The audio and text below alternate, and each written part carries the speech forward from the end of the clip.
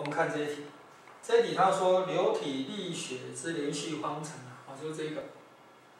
它跟那个伯努利方程伯努利方程一般指的是这个。他问说分别代表流体力学之何种物理量守恒？这个代表质量守恒这个代表能量守恒好，那我们来稍微说明一下，就是说为什么这个代表质量守恒，这个代表能量守恒，就是说这个可以怎么看呢？就是说我现在有个管子，那有个管子的话这个界面呢是 A1那这界面的话呢是 A2。好，那因为呢里面的那个质量不会累积嘛，所以呢我进去的质量跟出来的质量要一样。好，那进去的质量多少呢 ？D M1 等于多少呢？等于那个单位时间流进去的什么呢？等于是那个水流密度了，就等于那个 ρV1乘以多少？乘以那个横截面积 A1这样子。好，然后再乘以多少呢？乘以这个 dt 乘以这个 dt， 或者是说这个除以 dt 那为什么这个会等于这个理由是这样子。这个 dm1可以怎么看呢？就是在呢 dt 时间里面它就是说等于多少呢？等于是在 dt 时间里面流进去的这个长度，这个叫做 dl。就是 dv 就是 ρ1乘以那个体积。那 ρ1是多少呢 ？ρ1就是这里的密度乘以 dl，dl 就是在 dt 时间里面扫过去的这个长度，再乘以多少呢？乘以这个是面积就是 A1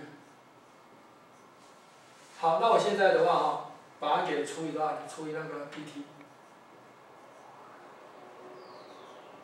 所以叫 L1 好了，这就等于 ρ1 V1 A1 好，同样的道理在同样的时间里面这里的这就 dv1 m 呢 2dm1 等于 dm2 了，在同样的时间里面，它进去的质量跟出来的质量一样，这个等于这个 ρ2 呢 dv 这个应该是 dv1。我们如果假设呢它的这个密度的话呢不一样的话，那么它质量会守，但是它体积的话并不一定会一样。这个等于多少呢？等于 ρ2 dl2 这 dl2 了乘以那个 A2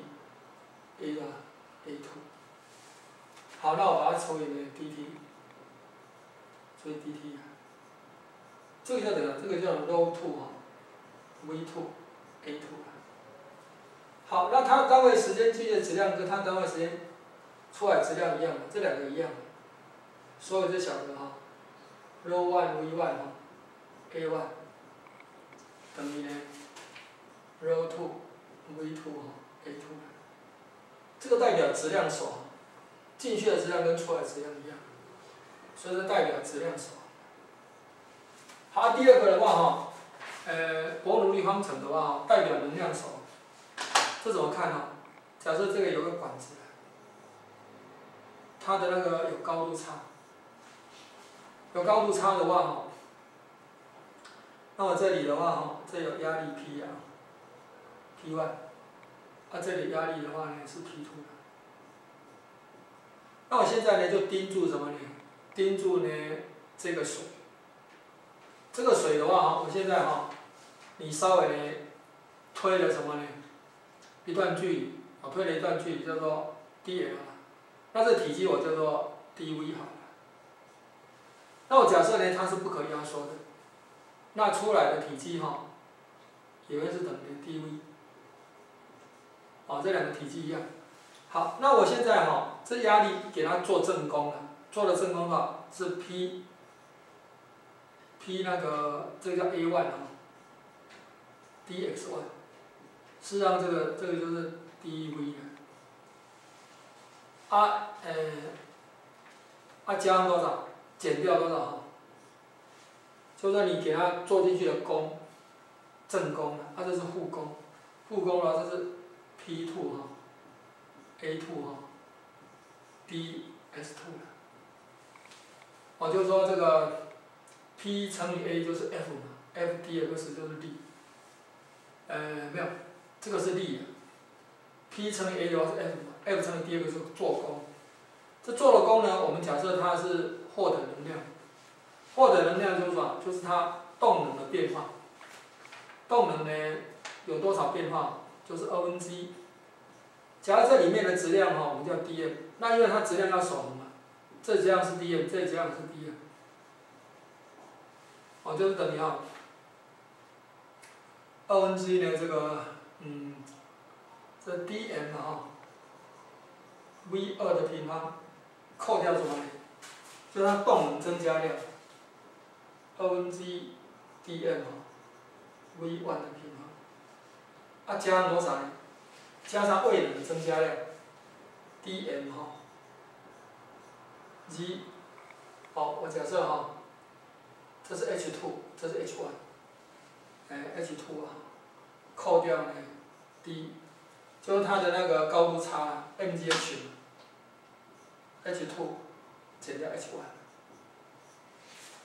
好，那我们知道呢，这个实际上都是 dV ，dV 嘛，我就把这 dV 除过来，我就得到什么呢？德塔 P 等于多少？1/2 rho V2 平方减掉1/2 rho V1 平方，等于 rho 加rho G 呢德塔 H。